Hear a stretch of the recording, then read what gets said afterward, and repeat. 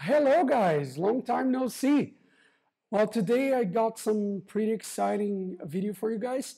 I have Vitor and Drew both on a call with me, and we are going to talk about a big update that's coming our way. It's coming for Pillar, and I just want to fill you guys in. So let's do this. So we are good. So you guys can introduce yourselves. Hi, my name's Drew Harding. I'm head of product for Pillar Project. I'm Vitor. In case you can't recognize me, I also changed my hair.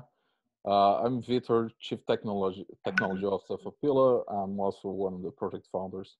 So this is supposed to be an interview, a conversation with you guys regarding the product, because the product is, for what I can understand, going through a facelift internally and on the outside as well. So one thing that I'm curious to know is regarding what exactly is this relaunch, the product facelift. What is it? Over obviously the last year or so, we've gathered a tremendous amount of feedback, both from users and the user experience side. We've also, as we've developed, recognized emerging trends in the industry from design pattern standpoint, new updates in technology, and then within our own code base, kind of changes that we can make in order to create efficiencies and whatnot around the like refactor of and responsiveness of the application itself. And this is really a combination of all those inputs and that feedback, leading to what we see as really kind of a V2 or a relaunch or facelift, as you said, for the product that touches everything again from the interface that the users are directly dealing with to all the kind of code and underpinnings under the hood, and really kind of highlights and pulls to the surface a lot of these new features and functionality around smart contract accounts and smart wallet that we've been talking about for some time. I think we started talking this as relaunch, and that's something I tend to emphasize from like 2017, 2018, were really difficult and troublesome times for us, where we struggled the product roadmap, we struggled as a team. We were not satisfied with the product we had. We delayed launch. We launched it late. Uh, this is finally, I think, the project come to its maturity, in the sense that we understand the roadmap, we understand where we want to go. We have a team that's no longer top heavy as it used to be. It's lean, it's streamlined. People know what they should do. People know how to work together. And as we started building this feature, we started dripping out features through the early access program. But at some point, it was obvious that we couldn't just drip feed all these features coming in. We just need to make a clean stop and say, hey, this is how we see ourselves now. This is the fruit of our work over the last few years. And maturity wise, this is how we believe digital wallets should be.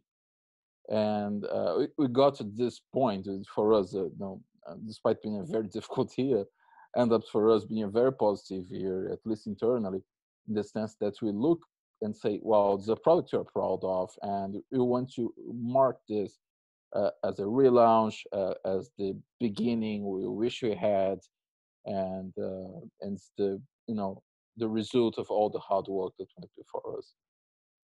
A lot of the updates too and the new features and functionality are they have dependencies with each other, and to really kind of deliver that full value, it was important for us to really think about this as like kind of an entire relaunch and how those things all work together, because as Vitor touched on, basically kind of like releasing them ad hoc and one off without also rethinking the UX and the user interface and how that can complement this functionality update.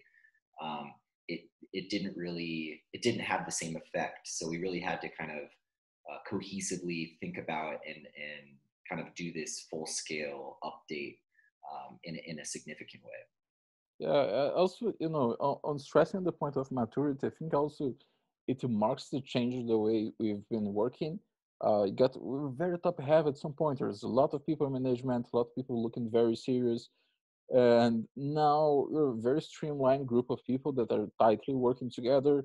For example, we work closer to market than we ever did before and try to tie the strategy, tie the product, make sure everything works together and well, and we get the best possible, bang for buck, the best possible return on investment on the capital we have to make a fucking awesome product. Yeah, it's very much engineering led and product focused and tightly intertwined with marketing and really dependent on the community feedback and engagement as well to kind of direct everything.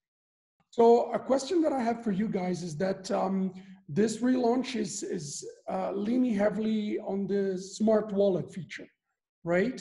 But how is, and this is something that the community and other members of the crypto space keep asking me and the marketing team in general, how is the Pillar Smart Wallet better than the current solutions, be it like other mobile wallets or hardware wallets, and what differentiates the Pillar Smart Wallet specifically from other solutions? In a general sense, the smart wallet solution and the reason for the focus on that is directed by the need to recognize user experience challenges generally in the space and security challenges around all assets being tied to a single private key, scaring people into writing down a mnemonic phrase or backing things up. And being able to store funds in a smart contract and through the smart wallet versus in a key-based format opens up a lot of flexibility for recovery, backup, usability, even the way you interface with other dApps and Web3 services.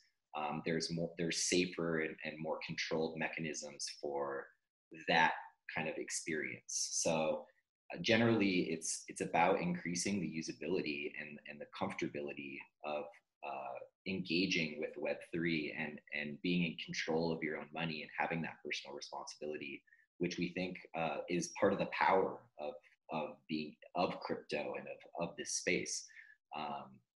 You shouldn't have to sacrifice security and comfortability to be in control of your own funds and your own assets. So that's really what this focus is about. There's a few points as well. Like in our experience building wallets, at some point it was obvious for us that building smart contract-based wallets is the way to go. There are challenges in the UX that will always be there from the moment you depend on private keys, recovery flows, authorization flows.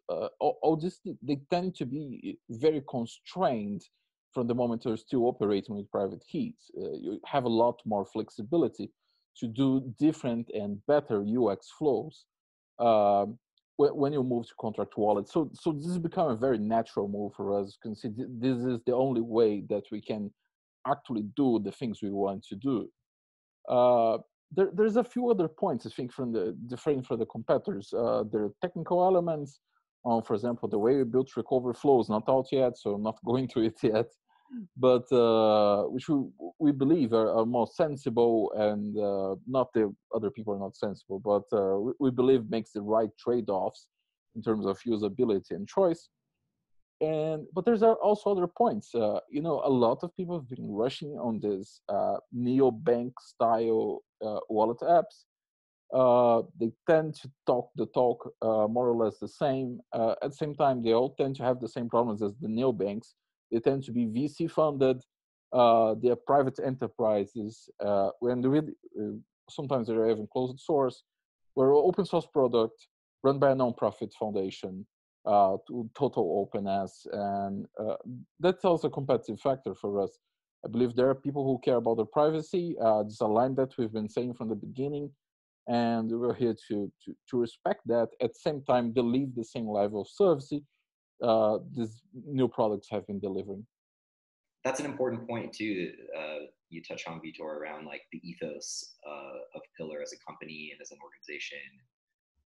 Our focus on constant transparency, our focus on continual community engagement and feedback as a driving force, recognizing that this is a community project, that we wouldn't be here without the support of those people who, were involved in the original token sale and who continue to be there, like, providing us feedback on the product and everything else.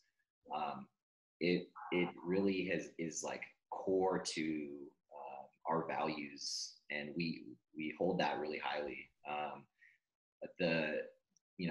Even something as simple as like the in wallet feature that allows users to suggest and vote on the new features and where we should be focusing.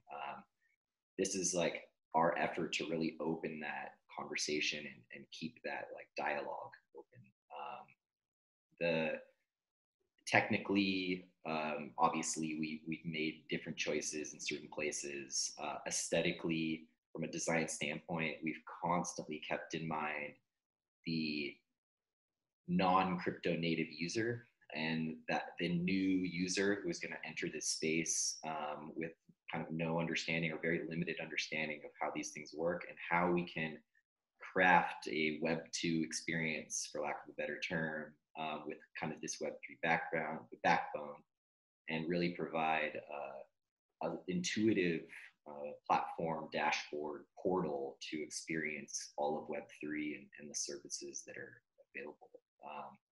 And I think that's a testament to also like our design team, and a lot of the compliments that I've received over the last year and since the product's been live is based on the intuitiveness and kind of the simplicity around having all this power, but being able to control it and engage with it in a kind of simple format and streamlined fashion. On the values of openness, I think one thing that we do very well, and it can be a bit frustrating, I think, when you're looking for outside, we've been very good at experimenting. We experimented with different platforms, different ways of engagement. We've been here and there, and a lot of time it doesn't look like it's maybe easier if I turn to the public and say, "Wow, this is what we're going to do," and you're 100% correct that we're doing this. But this is a fallacy. This is a myth. I'm just saying what I believe in. You should be led by the community. You should be led by the market. You should be led by external factors. That's what drives fitness. And we've done tons and tons of experiments. And now we're starting to see, well, this one actually has potential. This one has potential. And we put our resources into it. And this approach to product development shows a hard and thought approach, but I do think that from a very difficult problem space, which is blockchain UX, I think we've been doing very good work into it. And on the flip side, the community in the sense of the industry and the other projects and people who are working on creating solutions and driving the space forward, cultivating relationships with those that we're looking to natively integrate as a kind of wallet and portal to this Web3 world. And also at like the underpinnings in terms of the technological protocol and primitive layers and how these things all work, being able to have consistent open dialogues, building strong relationships with those partners has also helped to serve as like a guiding light and make sure that we're in cadence and we're in kind of with the rest of the industry, and we're working together towards delivering something that's going to drive the entire market forward in a beneficial way. I am personally very excited about this relaunch. Just the word relaunch is tingles. It's nice to. I don't know how to explain. Yeah, it tingles my mustache sense. So one thing that I'm curious about, and I know that sometimes the technical talk escapes me. But are there any industry first or like something very unique to the Pillar wallet relaunch? When you say industry first, this is a phrase that can be taken at face value, right? Because if you just go and say, "Well, I'm the first doing this," and you ask yourself, why the fuck no one was ever interested in doing this? Uh, yeah, serious. Well, we're doing stuff in a tightly competitive environment. There's good people out there, and they're competing with us. They have similar ideas. Sometimes they disconverge. Sometimes they diverge. So I don't want to go and say we're first doing X, Y, and Z, but we're essentially first in the set of trade offs and choices we did for this product. No one took exactly the same choices that we did. It's not a copycat product. These are deliberate technical choices or design choices that led Pillar being Pillar, and no one has ever done anything equal to Pillar. Yeah, there's some stuff that we often started doing first. There's some stuff that we haven't released yet that I know is critical, like working personas and smart contract based wallets, because smart contract based wallets have privacy issues. So personas are critical. And we've been saying this for the last year. And I don't see in anyone in the space doing smart contract based wallets actually doing personas. Uh, but I understand why, because it's hard as we know very well. Um, how to do private conscious smart contract based wallets. That's the kind of stuff we're aware, and we're definitely on the leading edge of this work. From a product thinking and strategy standpoint, constantly keeping in mind how identity and personas plays into these designs and how important those are going to be to layer in on top of these like transactional and trustless value transfer foundations is going to be critical. And it's we've seen a number of um, solutions come out specifically focused on identity, but kind of missing the transactional piece or sitting outside of. And it's really the convergence of all of these things where we think Pillar is going to like find that sweet spot and drive home like a comprehensive experience that will be able to allow an individual to engage in not just financial services and new age Web3 fintech, but actual day-to-day consumer-facing use cases, managing of personal information and identity being used as in order to engage with services that might be governmental, that might be travel related, that might be credential necessitated. So all those things are definitely like important drivers.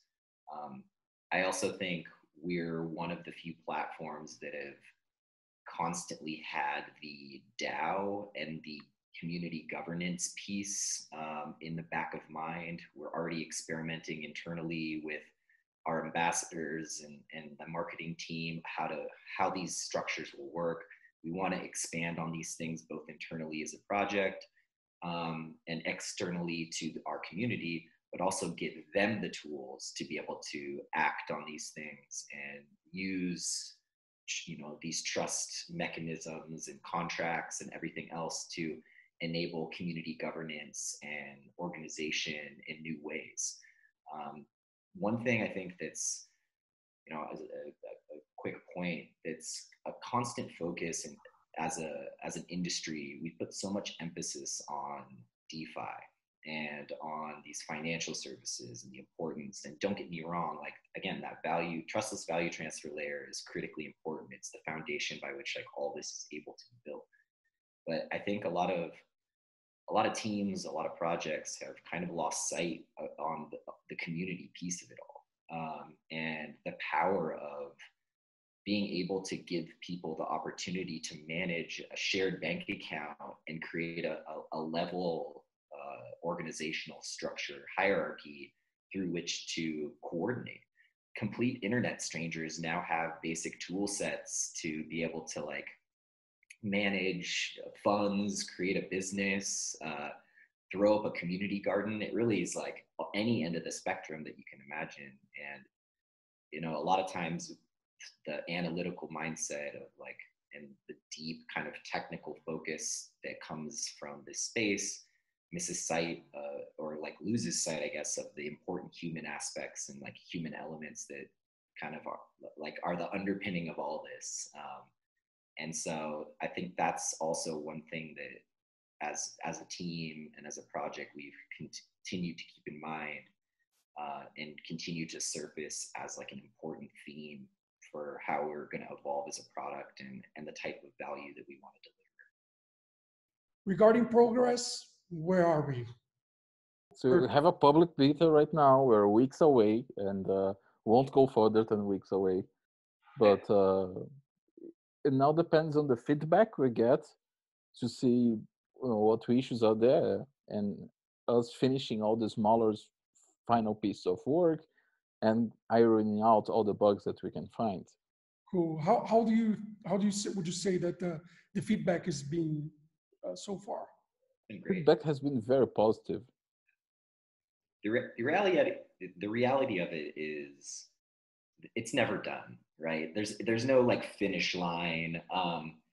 The fact that we're even in this public beta and we've released it and having people test obviously means that we're pretty confident in terms of where we're at and the progress made.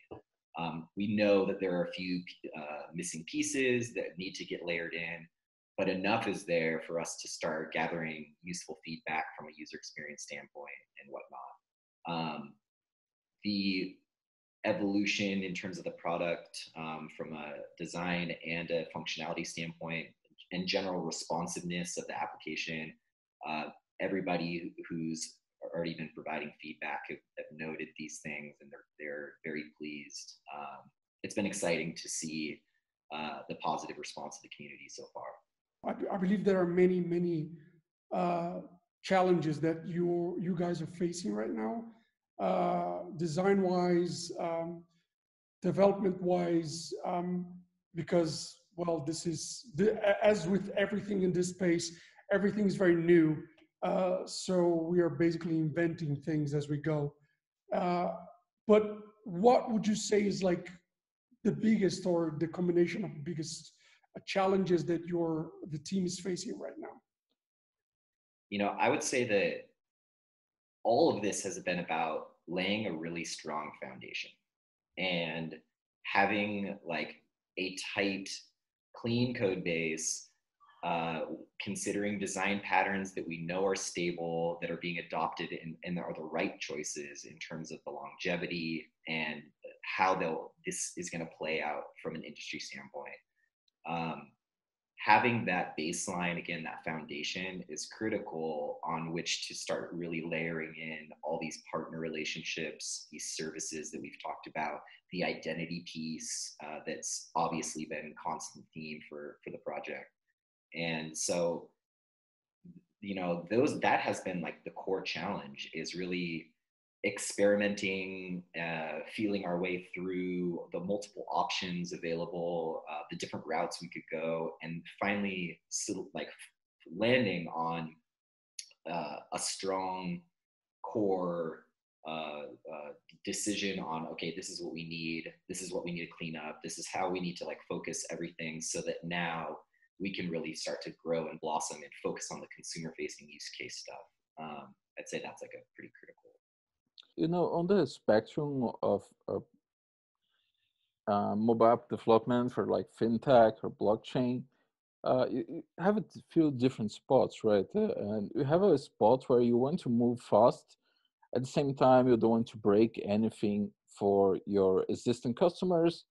And at the same time, you want to do this with a very small and tight engineering organization. So you don't want to have 100 engineers. You want to have a small team. So you actually have a controlled burn and gives you time to do the experiments.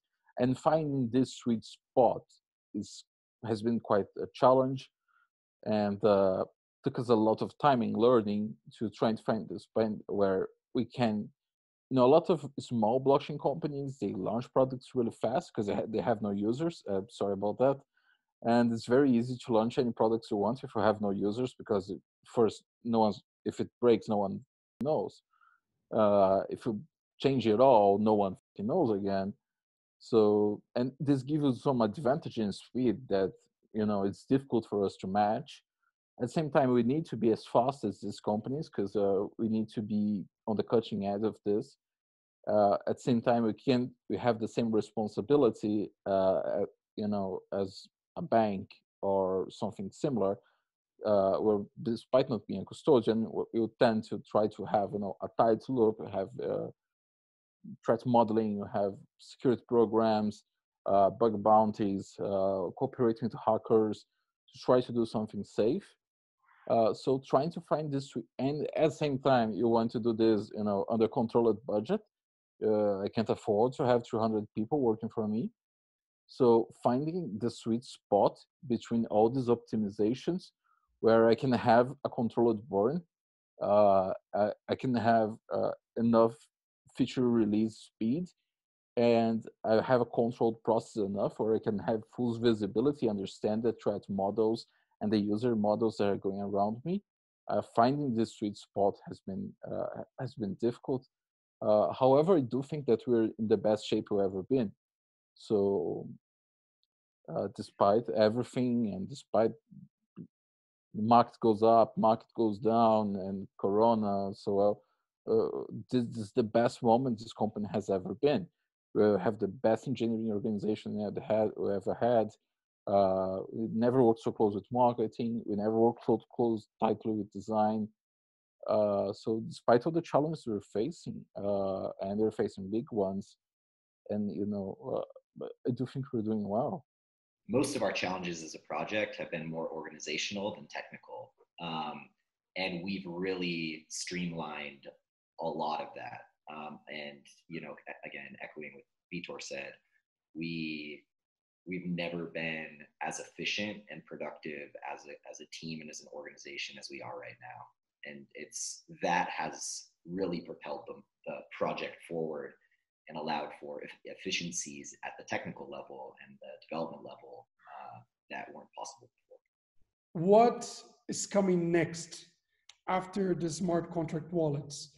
Thinking really forward, what's after that? As you know, we've touched on a number of partners that we want to integrate. We're starting to, we've actually already started on designs and have a lot of the framework set for pulling in some of the first services, with main focus on DeFi, streaming payments, some of these other, kind of financial service opportunities. Again, really want to start getting into the DAO, community governance organization, which also plays heavily into the personal data personas and stuff at some point this year, probably much later in the year, if I had to guess. But yeah, the exciting part for me, and I think where we're going to really evolve the project is, and the product is, on these consumer facing use cases, on these direct engagements with services, all easily managed and organized by this, within the Pillar wallet, without needing to jump from platform to platform and create new accounts, and just easily facilitated all from, one application. Like, seeing long-term vision, what I do expect, as we have these, these engagements with specific communities, I expect us doing more and more of these small use cases and filling small niches, and it's all converged into a single super app where multiple small niches actually find what they need into us. And having this proactive customer-facing approach, always seeking the customer, seeking who wants to use this, is where I see us going. Always keeping this approach. Being able to have all these services directly within one single application, despite if you're focused more on the personal information or the financial services or trading or whatever it may be. This is really, I think, where you're going to see the utility of the Pillar token start to shine as well, as kind of this single unit of account driving, and through that you're able to engage with this entire world. You don't need to worry about swapping in and out or holding this coin over that coin. Things like the PPN and these foundations we're laying in are meant to easily solve those problems and allow you to switch and use what you need, but all through, again, the vehicle of the Pillar token as kind of the utility and powering that entire platform. So we're excited to finally bring that to the table and elevate that the value of and the utility of the token as well. Crypto is a bubble, right? We're this super niche community, even the users who are here, and it's gotten even smaller with the bear market and everything else, because people are highly focused on number go up as like a core driver.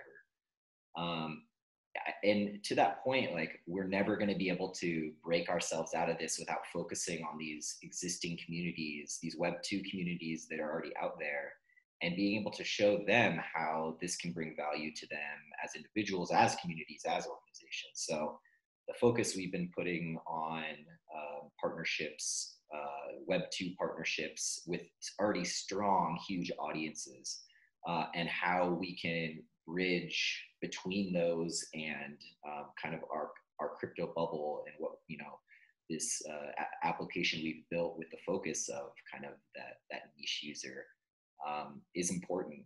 I think that's really going to elevate the conversation. It's going to bring new feedback and insights that weren't possible before. And if we can also use this as a case study and a way for how to establish those relationships and bridge those, that Web 2 to Web 3 kind of those communities and those use cases and values, then it's just a matter of reaching out to another one and saying, hey, like, look what we did for this community. Hey, look what we did for this community. Here are all the different ways we can add value. Here are the things that we can do for you guys. This is a way for your community to get to be more directly involved as a participant in your organization or your world. So these are things I'm really excited to explore, and I'm really happy that we're, as a project, that we're putting emphasis on this, because we're putting the focus on expanding the audience. We're putting the focus on growing adoption, not just for our product, but for the space, and understanding what those communities need. Guys, I'm very happy with this. Thank you for staying a little bit longer, for adapting to the multiple time zones that we have to adapt right now. I have no idea what time it is most of the time at this point. I have no idea what city I'm in. It's the weirdest thing, man. It's like nothing's changed, but like everything's changed. Yeah. So I think this is all right. This is good for me. I hope the people watching this will appreciate the information, and let's keep developing it and making it the greatest app for the greatest community. Cool. Cheers. See you, Pablo. Appreciate it. Yes, guys. See you guys. Well, guys, as you could see, exciting times ahead. We are very close to having this relaunched wallet, and I hope you guys are as excited as I am. And of course, if you guys want to hear more about updates on the Pillar wallet, please make sure to subscribe to the channel. And if you like the content that I'm putting out right now, give it a like, and stay safe, stay at home, and see you on the next one.